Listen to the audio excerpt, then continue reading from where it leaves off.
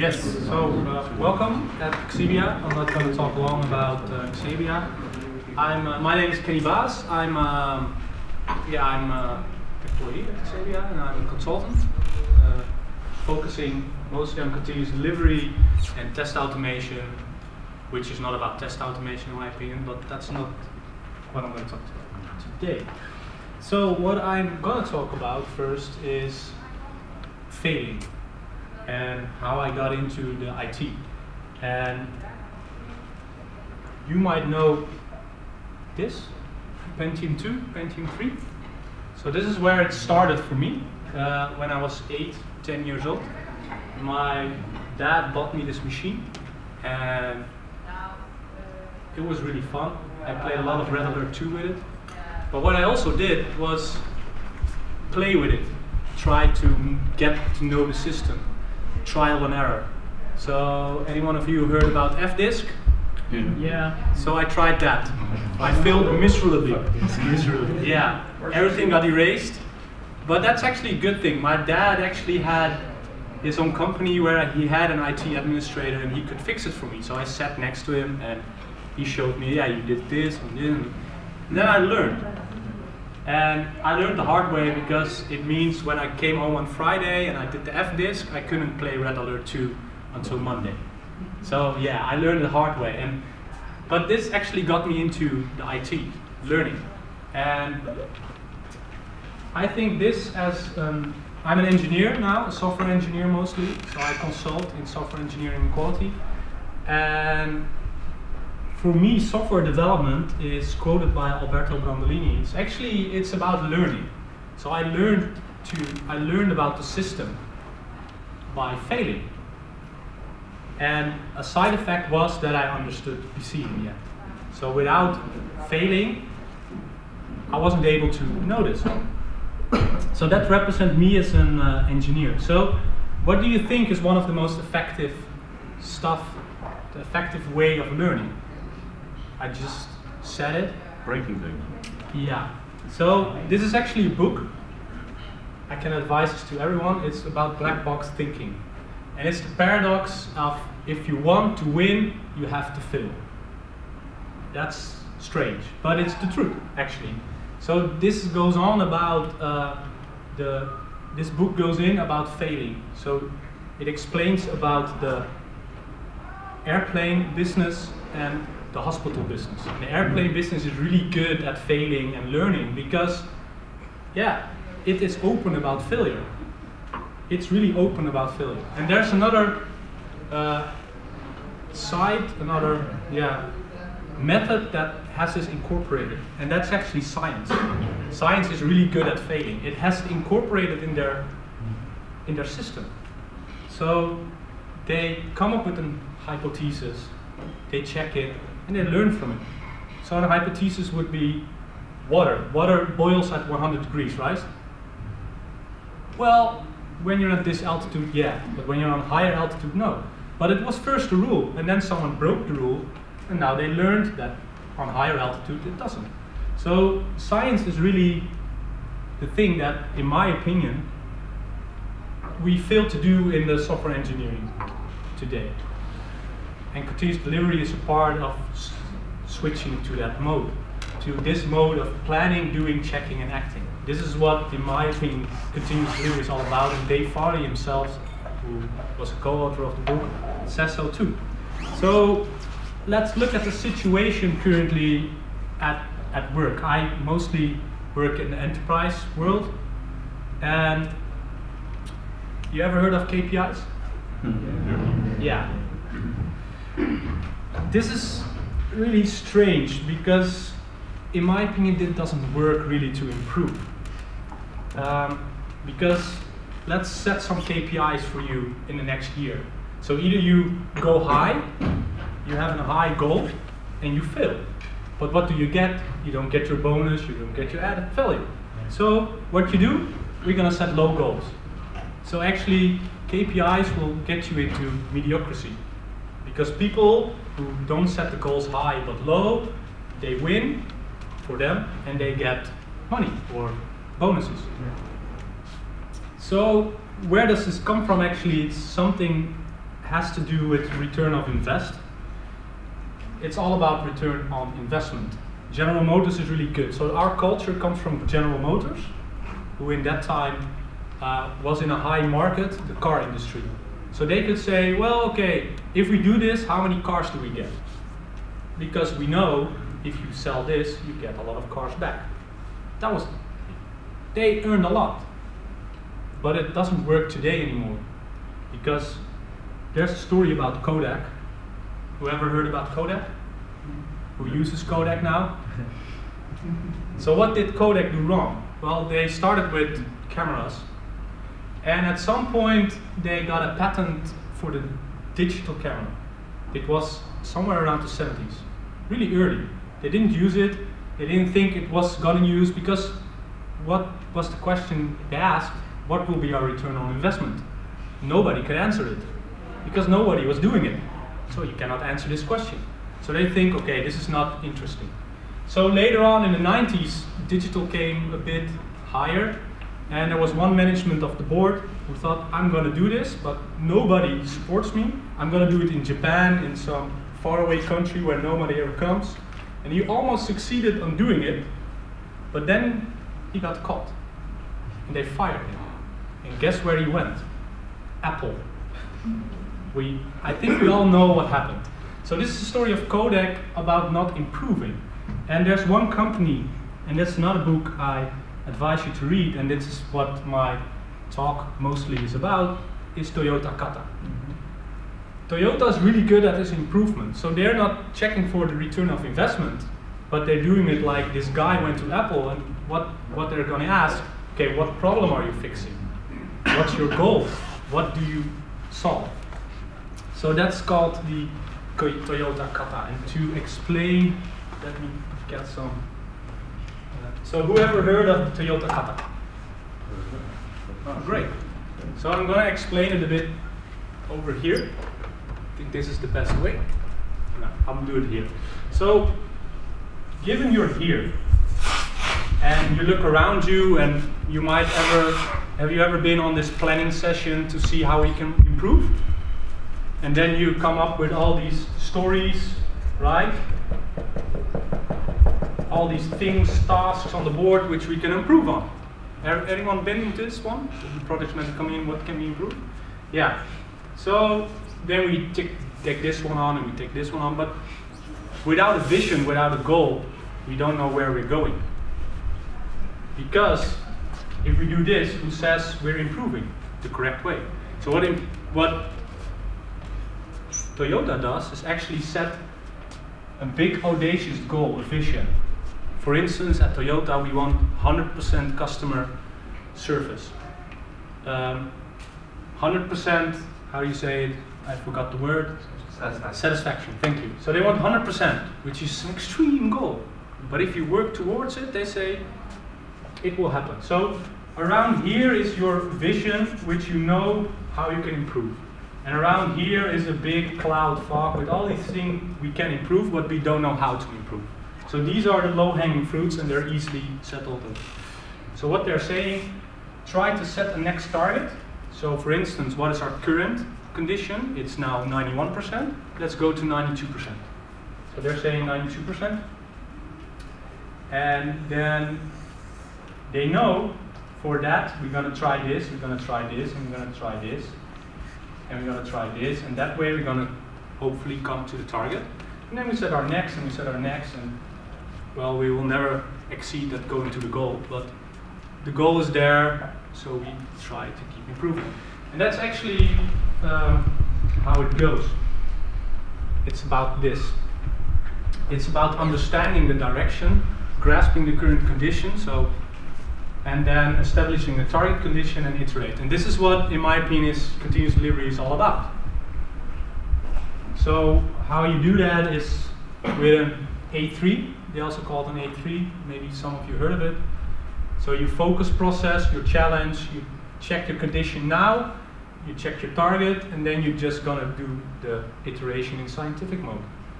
How I call it scientific. So let's look now at what's going on in engineering today. So my study was electrotechnics and electronics. So there's a Dutch thing which rhymes, not in English poorly. It's called meten is weten. So measuring is knowing. That's the first thing you learn. So we measure everything. Now let's look at the current tooling we have supporting DevOps and continuous delivery. So I come at a lot of businesses and they say, well, yeah, we use Git, we use Jenkins, we use this, we use that. Okay, that's perfect. But what is the measurement in? How fast do you go from one point to another? So we never measure anything, not even in the business. So the business can say, well, we're going to do this, and then you do it, and then nobody's actually measuring if it was worth delivering it. Do you come by this too? That you're just actually golfing in the blind, and yes, that's Justin Bieber, it's the only picture I could find from someone golfing in the blind. Yeah, it was the only one who was doing it actually. But yeah, in his book about black box thinking, he's saying if we don't learn from our failure, we're actually golfing in the blind because we're just shooting and you don't know where it lands, and you just walk to the pothole and you don't see it. Okay, let's try again, but you don't know where it went. So you're actually golfing blind. And in my opinion, continuous delivery without measurement is not continuous delivery. You're actually golfing blind. You're not learning, you're not improving on your continuous delivery. And this is actually what continuous delivery is mostly, in my opinion, about. And Steve Smith wrote a brilliant book about it, or she's still writing it, it's on LeanPub.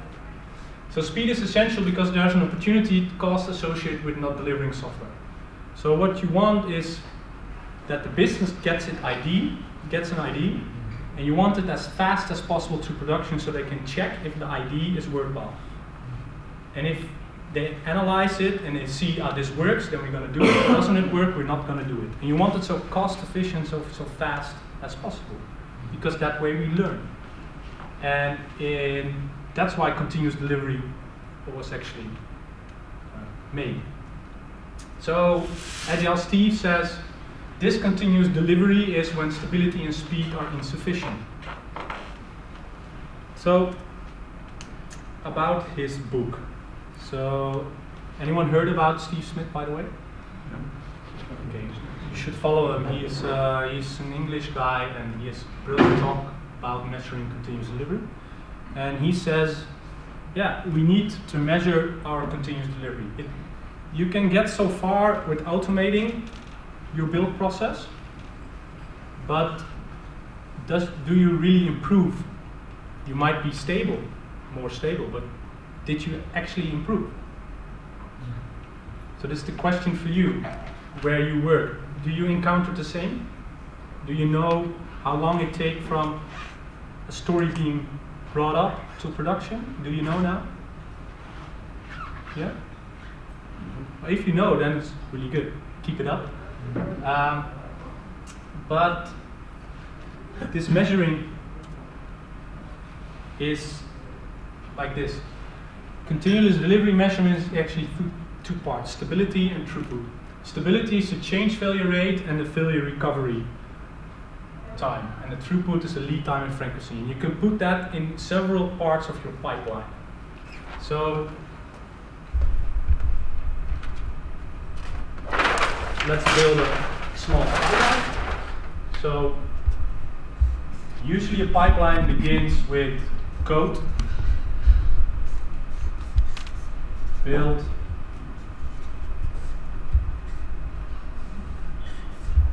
an acceptance test,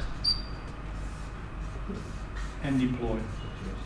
This is an easy one. Sounds familiar? What we're actually not doing in this pipeline is measuring, I got a user story, so an ID, and how long does it take for the code. So this is actually something that's not being discussed at the moment, not in this book. So what is this throughput and what is this stability? So throughput you can measure on multiple parts. You can measure it on deployment, you can measure it on your line, you can measure it on your build, on your code, and on your user story. Stability is hard for your user story, but for the rest you can actually measure stability. So what is it about? Let's see. Change failure rate plus failure recovery time. So change failure rate is the amount of failures you're doing in here. So if we deploy something, how much does it fail over amount of time? So that's part one. And failure recovery time, so how long does it take for us to recover? So if this breaks, what are the numbers over the amount of time? Then we recover, and that's the recovery rate. And if you do this for every stage of your pipeline, you're actually measuring how fast you can go. And with these measurements, you grasp your current condition in the Improvement Kata. So what you can say then is actually grasping your current condition and say, well, what we want to do is the current condition is we go to production one time every 3 weeks. Now let's go that to one time every 2 weeks. So now all of these data that's here, you can put in your current condition. So you put it here, and then you say, okay, in order to go to 2 weeks, we need to, well, maybe we need to do this better. So let's do, instead of once every 5 days, let's go once every 1 day. So what happens now is you can do tests. So one test can be either TDD, for instance, or some other part, and you can experiment actually, and you can see if the thing you're doing actually makes sense and actually helps of improving your continuous delivery. So here's another part, and that's if you run into any problems. So why can't you do TDD? That you're going to solve here. And a perfect example is what we're doing nowadays is General Motors or any other car company except Toyota, when they see a problem in their pipeline, they're going to resolve it after the pipeline. And that's what we're actually doing mostly in corporate. You have a product manager who has a KPI of delivering, so what is his only target? Delivering. So if he runs into a problem, he says, well, we fix it later. What Toyota does is actually shuts the pipeline down and looks for the problem in the pipeline. So they do everything to constantly improve. If that means that we can't deliver, okay, that doesn't matter. We can take a bit of hit and then we stay stable. So instead of delivering here and have big success here and then go down because shit hits the fan because afterwards we cannot fix it anymore, Toyota is actually being stable over the last couple of 20, 30 years, something like that. And yeah, you see where the rest of the car industry is going. So, is this doable now with the current tooling you have? Do you think this is doable to constantly measure these throughputs and these stability and have one dashboard? Well, we can build it ourselves, of course. Yeah. So we can build it ourselves. We can go to the deployment stability from the issue tracking, from the deployment pipeline, from the build system. So you can build it yourself, of course. But actually GitLab and Visual Studio Code are actually doing this already for you. And that's what I'm going to show you. GitLab. Who works with GitLab at the moment? Great. Who works with Visual Studio Code? Oh, perfect. I love them both, but since I'm a Java developer, GitLab. And yeah, so I'm going to show you now. So anyone who works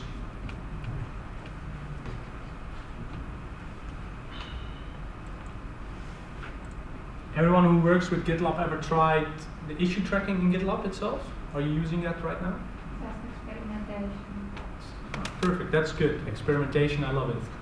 So that's what I'm doing at my current company where I consult to just experiment and see how it goes, and that's why I'm showing you now. Can you zoom in a little bit? Sorry? Can you zoom in a little bit? Yeah, I will zoom in.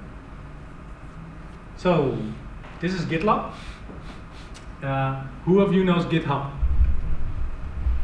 well, GitLab is basically the same but improved in my opinion. So where in GitHub you need to go to Travis, here you have a building pipeline. So you still have the same, right? You have your repository, you have your issue tracking, you have your merge requests, your pipelines, your wiki, etc., etc. Anyone have questions about these tabs that they don't know about? Okay, so let's see. This is the pipeline feature, which is built in. And here you can actually see every pipeline that's being built in GitLab. And this, if you click on it, you can see the pipeline visually. So this is a small, simple pipeline I just built for today. This is the community edition. So everything is already in here, only slower mostly. So you can get GitLab on-prem or in the cloud on-prem. That's what we do at my current job. And this is all scripted like Travis does it. Everyone worked with Travis before? Okay, so let's start with that. So you have, it's just, you work with Jenkins? Anyone work with Jenkins before? So what you usually do is this is your GitLab CI, YAML or YML, I'm not sure how you pronounce it these days. In here you can set your stages and you can script. So I have a build, an automated acceptance stance, and a deploy stage.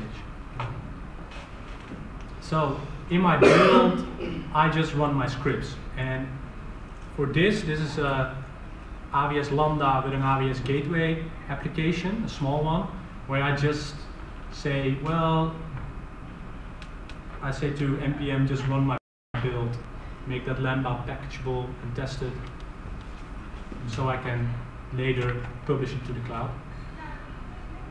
So that's actually the base of the pipeline. Questions about this? Does this still sound easy, hard? So this is basically my whole deployment script, or my pipeline script in one script. So for GitLab to work, you have something called cycle analytics. And it's not perfect yet the way I described it here, but it's a real good start. So you have these multiple stages. The first one is issue.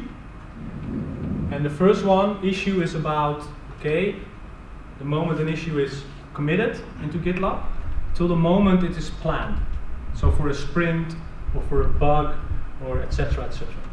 So this is this stage. You see it's about 2 hours. So it's giving you instant throughput in that stage, in that first stage you see here. So this is instant. It gives you up to date. Second one is plan. So I planned it. How fast do I code it? So there's actually one stage in GitLab in between that says how fast does it go on a sprint, and then how fast do I code for this issue. That's this planning stage. So coding is actually when does it get into the main line. So I'm a trunk-based developer. I don't like feature branching, only if it's short-lived for a day, but I always go out of the master branch. So this is for me hopefully the same, mostly, almost. So when does an issue get on my main line? Test is strange, in my opinion. Test is actually how fast does my pipeline run. So the stuff I just showed you, the pipeline gets triggered on the master branch or on any branch, and it runs. So this delta is how fast does this go. So mostly it's your automated acceptance test that takes the most time. So then it's the review part, and this is also something I don't do, because if you do stuff like extreme programming, you sitting next to each other, you don't actually need reviewing. It's a false risk management thing, in my opinion, but we can talk about that in the break. And staging is actually when does it get into your acceptance. So to show to your customer. Do you want to see something manual? And then production is actually when this is the whole line. So this is the whole main line. So what is lacking here? is the stability. So that's not yet in. But because everything is recorded in this data, you can easily fetch it out. If you have something on-prem, you can actually make it yourself. So that's perfect. As long as you have this in one streamline, it's easy to make it yourself. So the stability is also about each of these stages and is in this. So yeah, how does this sound? Nice? Yeah, I see quite some differences, of course. So how do you measure this time? Yeah. If an issue is created at the end of the day and you only start working on it the next day, yeah, of course there's some lag. It's not relevant. So that's the problem. It's still just in. I think this is version 9 and this is 8. So you can only measure it in 30 to 90 days. Mm-hmm. But you can imagine how fast they can go to building this up. Yeah. And you can go into the database and do it yourself, of course, but it's actually a tool that can do it already for you. So like I said, it's not perfect yet, but it already gets you towards that point. So yeah, that's an issue I still have. Measuring the duration of the pipeline steps, that's easy. But you say isn't valuable. It's a question of the things that are valuable, they're harder to measure. No, this is already valuable. What do you mean? No, the time it takes to actually code, like the creative things. Yeah. What's I think that's harder to measure, but maybe that's an illusion. Well, it is measurable. So what you want to measure is your whole pipeline, and you want to measure from the point your product owner puts the user story in, or yourself or anyone, until you start coding for that issue. So if that takes long, why does it take long? So it's not to put in a KPI on this, because that would be not good, but it's about how can we improve on it. So why does it take so long, and what can we do about it to improve it? And this sounds, again, if you give it to a manager, he will throw in KPIs to this. And that's not what you want. So be careful with the Toyota Kata that you're not getting in that KPI. That's why it's in my talk, the KPI. Don't do it. It's horrible because it doesn't improve. But it's about the story behind this. That's why I told the story about the computer at first, why I failed.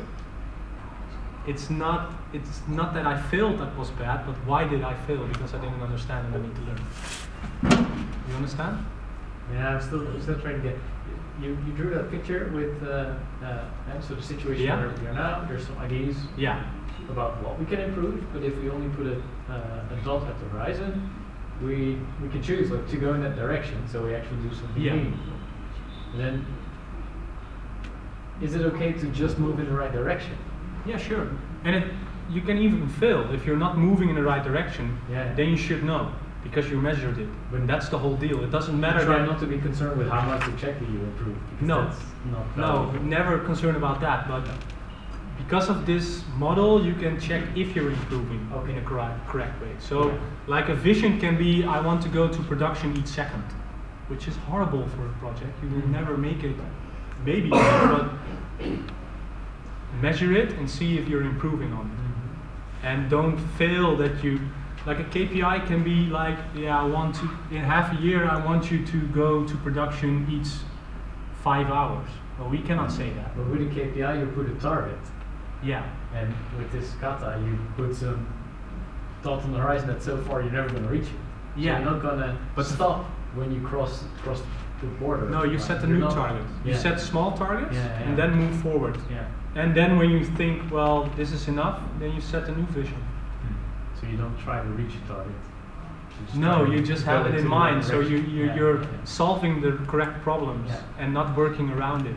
Otherwise you try to like pre-optimize. What is it? You do some premature optimization to get to your target, but then you forget the rest again. And then you maybe get something. So for this, actually, there's something that needs to be done in Gitlab, and it's for an engineer like me. I don't want to do a lot. I'm a lazy developer. I just want that stuff to do it automatically, and it almost does. it needs to have, well, we're all engineers, so it needs to have some point that it knows where it is. So I'll show you. So when you go inside here, and the problem is it's the community edition, so it doesn't update fast. But if you have the enterprise edition, it will update almost instantly. So normally you have a title like this is a fun user story, for instance, and you write something here. And this is something everyone can do, and then you submit an issue. That's what's happening first. Now I've submitted the issue. At some point you're going to refine this, and at some point you're going to put it in a sprint. And in GitLab there's two ways to do this. First is, what is this? Is it a bug or a user story? So you can edit the label, and you can say, okay, this is a user story. If I do this, now it's planned. So now it's the second review. Or you can put it to a milestone, so a sprint. That's the second part. So each one of these will trigger this. So, but that's something as a engineer, doesn't matter. So what happens now? I got an issue number 4, and let's go to some coding. And it doesn't matter what happens here, so I can say hi, and at some point I want to commit this. So for you not knowing this is Git kraken. And what I need to do this, and this is important to be able to match everything. You say, I am busy working on number 4. And it's the number 4. That's the only thing you need to do as a developer. So I can commit this and I can push this. It will take something, because it's the community edition, and let's update it. And you see, I mentioned this, it's still open. My pipeline will probably run now because it's trunk-based development, So my pipeline will run. I'll actually cancel it for now. So now it measured this. So the third part is actually, I'm going to add something new. It's the closing part. And that is actually either closes or fixes. So these two things is the only thing as a developer you need to do. In my opinion, not a lot. Really easy, right? And I don't have to worry anything anymore about Jira updating my issue. Anyone working with Jira or ServiceNow, and every time you forget to update your user story, and then the product owner comes in, or the boss, Scrum Master, hey, why didn't you update it? Now I don't have my measurements. Use this. And let's see. Let's go to the issue. And now it says I closed it. So actually, if you go to my issues, and you see open, you see it has problems updating, but actually I have one open. And when I go to close, you see this is a fun user story, it got closed. And that's actually this part.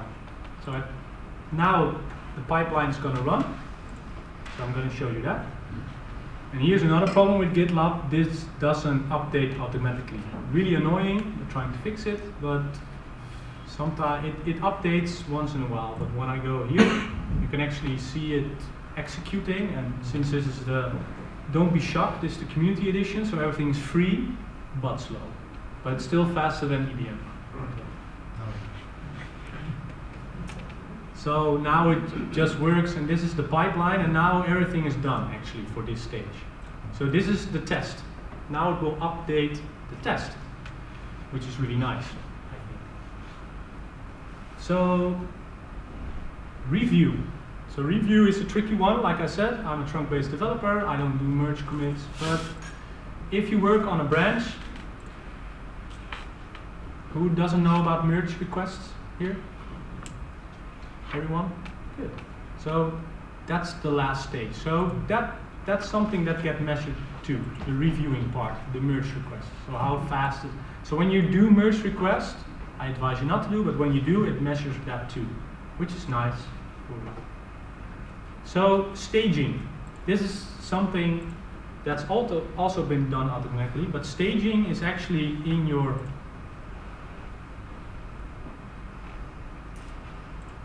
in your YML, GitLab has different environments you can set. So like anything you want. But there's one environment that triggers the staging, and that's the environment with name production. If you set this, and this is run, then it will automatically update it. And that's basically it. So I've done maybe 2 things as a developer extra, and I don't need to meddle anymore with Jira or ServiceNow or Trello or anything that's not included. And everything now gets measured. Like I said, it's not perfect yet, but it's getting over there. And this is fun because now I can see and I can watch this and I can check to colleagues, hey, what are we doing wrong? We're committing code every 2 days. That's not continuous integration. What's the matter? Why aren't we doing this? Hey, our test is taking really long. How can we improve on this? So that's actually using the improvement kata with GitLab, within GitLab, and measuring continuous delivery. So let's go back.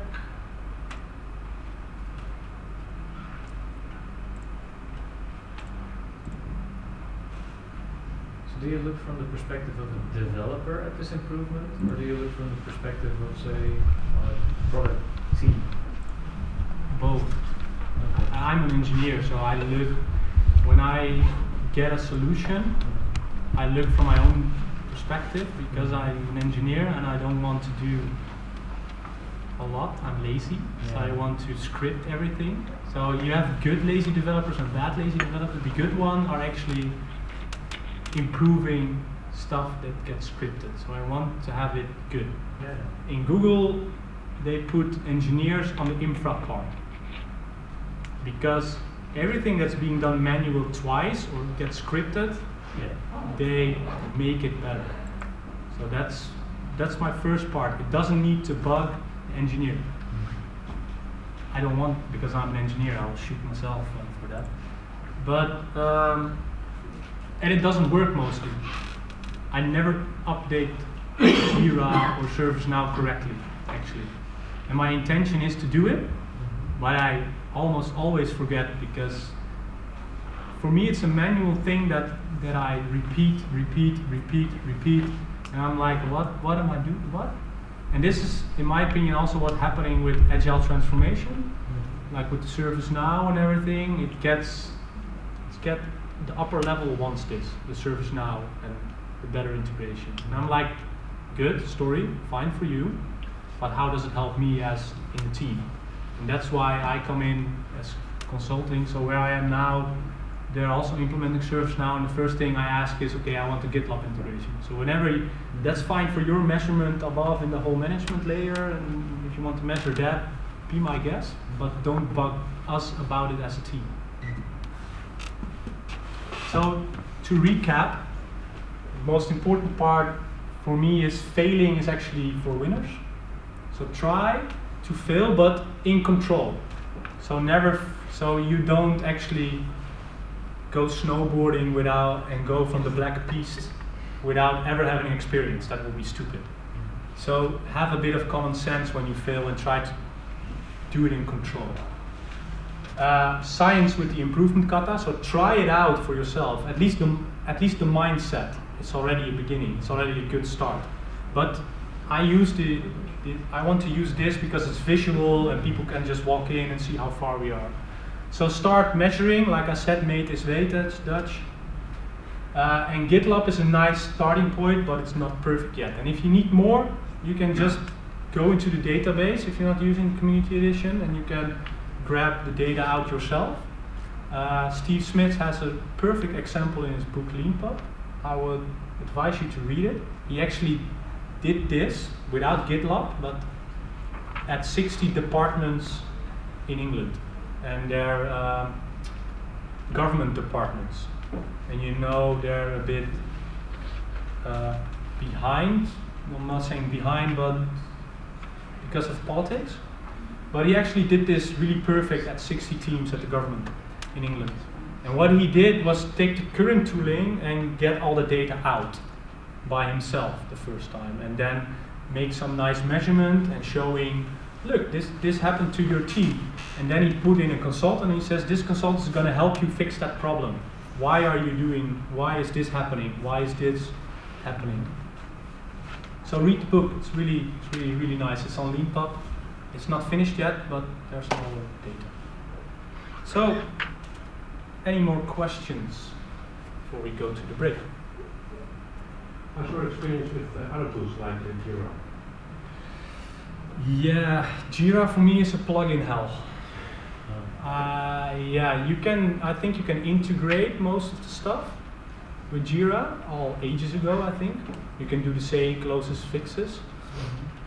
Yeah, it's doable, but I don't like it actually. I think your orchestration tools should be covering the whole part, and Visual Studio Code and Gitlab is exactly going that way. And Jira with Atlassian is doing it, but not how I would want it, because they're saying, well, yeah, whenever you have a new issue, you create a branch, and I'm like saying, no, I'm not going to create a branch, I'm just posting on master. And their endpoint is, I need to abide by their rules. And I don't like that. I don't like Atlassian for that, to be honest. But it's great, yeah, it's a good tool, but that's my experience. Same for you, or Deltaloid uses, or are uses it? Yes, it's the same for me. It's quite complex. Yeah. Well, at least that's how they implement it.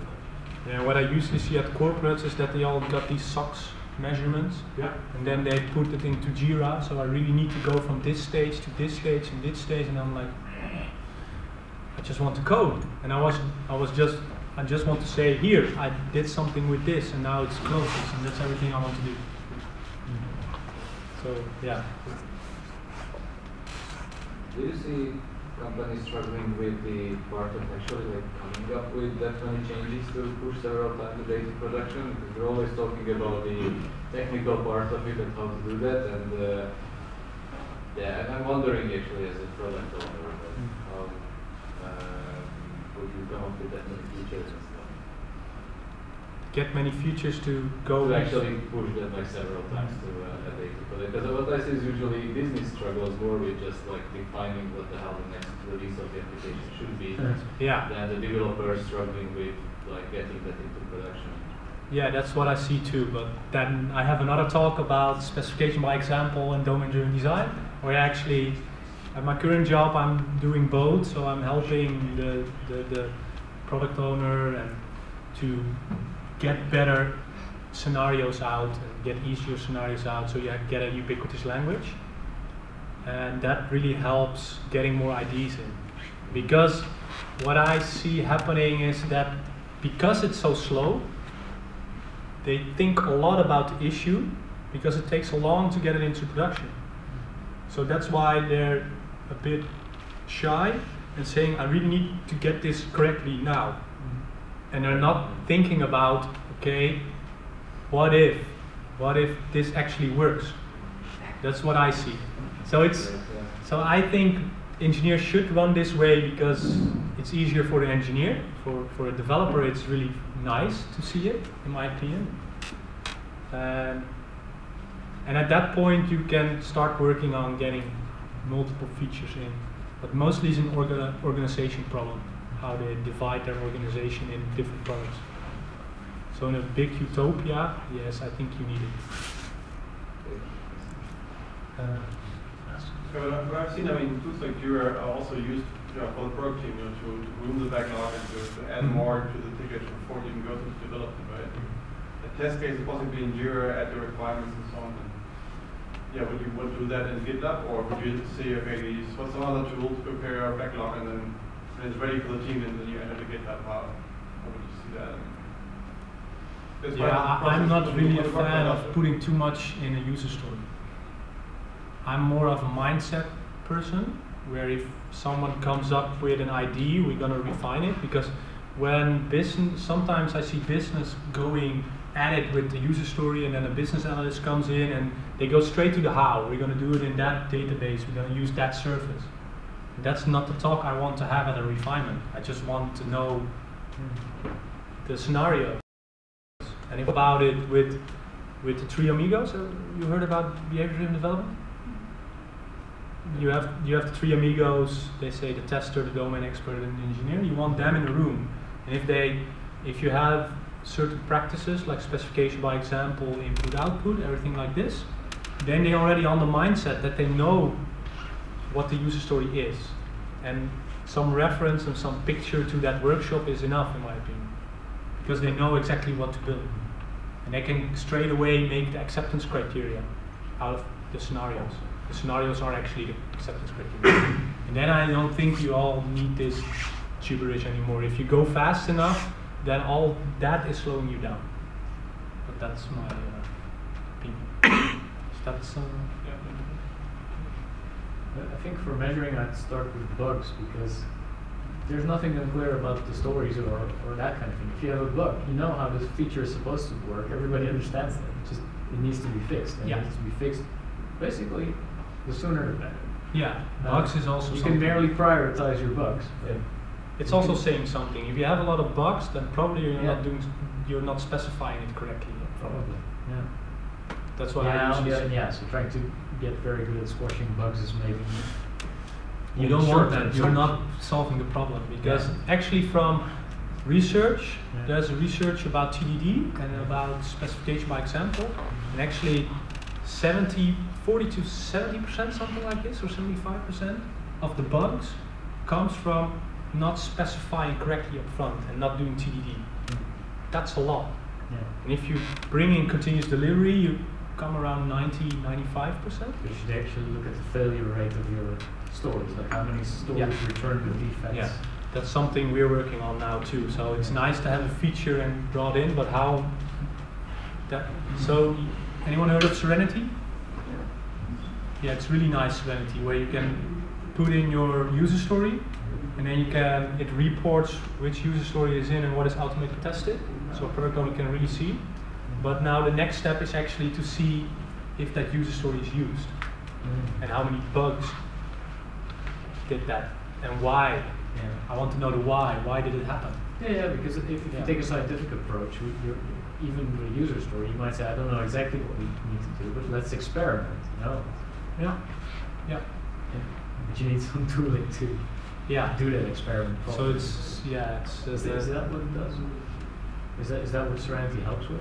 No, Serenity is only a reporting. It's mostly a reporting tool and a screenplay pattern, which is the really next step between this gherking and your page objects or your REST API. There's a whole business language in between, so it helps you building your ubiquitous language. At some point you have your report with your user stories in it and exactly what it tested with screenshots or with calls. Yeah. And then a tester or product owner can see it, and it can actually say, well, this happened, but it didn't work correctly. And then you go sit next to a developer and you can instantly see it in the code. And it's the same, it's a tool that helps the developer and not bugs him. Any more questions? Well, then we, So you mentioned that you trunk-based developers. How do you deal with collaborating on tasks in prolific teams? Everybody pushes the trunk. How do you channel the changes? They're live and not going to work on it. Yeah, so there's this one thing, and Dave Farley says it really nice. The engineering team is responsible for your acceptance test. So in my opinion, you have two stages. So you have your build stage, which is here, and this will take approximately 5 minutes. Yeah. So this is what Dave Farley actually says too. So this will take 5 minutes, and you're working locally, and locally you're building, and then you're pushing it, and then that pipeline will run, and within 5 minutes you get your feedback. So after that, after the first commit, then it goes to your acceptance test actually. So it creates a possible release candidate in your repository, and then it shoots to the rest of your pipeline, and that can take up to an hour. But in the meantime, and I think that's what you mean, the code stacks up on the master, right? Well, yeah, maybe people need to collaborate, right, to make it actually work. So if you just commit to master, you don't want to have kind of getting all the time, because the feature may take a few days, right? So, would you then, one approach I guess would be to do feature flagging or something like that. But is that something you want to do, or? Yeah, feature toggling is something you want to do, yeah. So actually, every code that you commit is actually code that can run to production. So if you don't want to expose something, there's things that feature toggling. I would advise doing that for trunk-based development. So usually, really the Gitlab, the Git flow stuff with the branches and the feature branches, that's actually, in my opinion, something bad, because you're not collaborating on master branch with each other. You're not doing continuous integration with each other. So you're not talking anymore. And in my opinion, trunk-based development, there is still feature branching, but it's short-lived, so max 1 day. That's it. So you want to keep it small. And then it's possible, but just 1 day. And the rest is just feature branching, and it's a different way, and it's a different approach. But that's solving the problem. So if you cannot do that, then you probably have a design issue. You need to fix that design issue. Or a test, or a TDD issue, something like that. That's what I usually see in teams. They don't want to do trunk-based development because they're not sure if what they commit is correct. So that means their unit tests aren't sufficient enough to give them enough what's it called? Confidence. Thank you. Confidence to be sure, almost sure that their commit is doing it good to production. So that's mostly the problem, and then I try to fix that and not go to feature branching. But the problem with feature targeting is also, how do you test them, right? I mean, do you have to test with feature on, with feature off, and there are unlimited combination of features on and off that you may want to test. So it depends. There's a lot of ways to do it, but that's a whole different talk. Yeah, but there's different approaches to that. So you either test it, always test it. Yeah, that's basically it. You always test it if you're not sure. You? Any more questions? Okay, then yeah. So in GitLab you have the time spent, and it uses the median. Yeah. Is that the correct way of measuring it? Are there alternative ways? At the moment, that's something GitLab doesn't. It says 30 days or 30 days, but actually I want to see more. The median is really good, but the median is what you said. You need to say what it is. So your starting point and your end point. But now in GitLab it's over 30 days.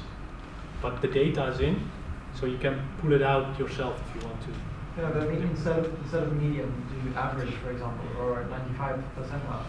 Yeah, now it's doing average.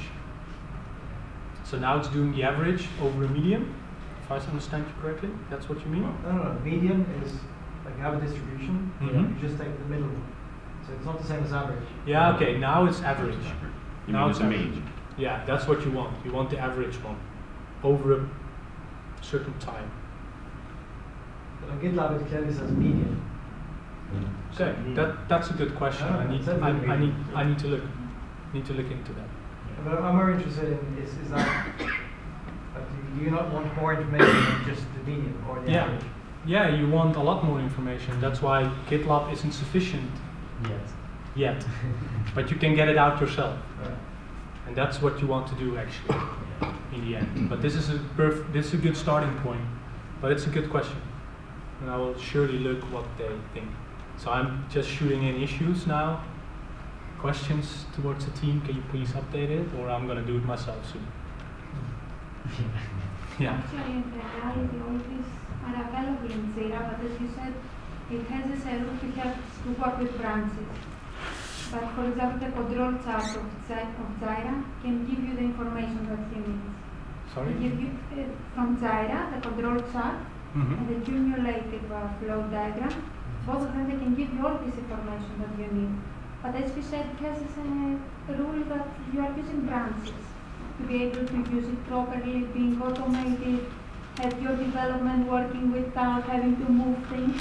And in the same time, you have all the data available over there and seeing the extreme cases, both the median, average cases, and you can set the same standards. Where is that? In Jira? In Jira? Yes. Yeah, but with plugins, yeah. And I dislike those plugins. Correct. It can be done, yeah. And if it works for you. As long as you're doing it trying to go this way, then it's perfect. Then it's perfect. Yeah, then it's perfect. As long as you go this way, then a tool is just a tool. Exactly. Yeah, and I just showed you an example in Gitlab because I work in Gitlab. But yeah, Jira, yeah, you can write it yourself too. But Jira has plugins for it. Yeah, but just my point is that it gives you, maybe it's the future of Gitlab as well, but it just gives you this extra information that it creates a discussion. It starts a discussion between the engineers. Mm-hmm. Why did this happen? Why are we far away from this goal that we put? Yeah, it's exactly that. If that works for you, do it. I'm not saying GitLab is the silver bullet, and I'm especially not. I always make. I didn't even start it today, but I usually say this is not the Ark of the Covenant, because we all know what happened in Indiana Jones. Everyone dies. So this is just a way, and yeah. If it's in Jira, I really love to see how it works then. If it works for you, we can discuss it maybe. Of course. Yeah, thank you. Yeah, shall we start the break? Yeah. Okay, thank you.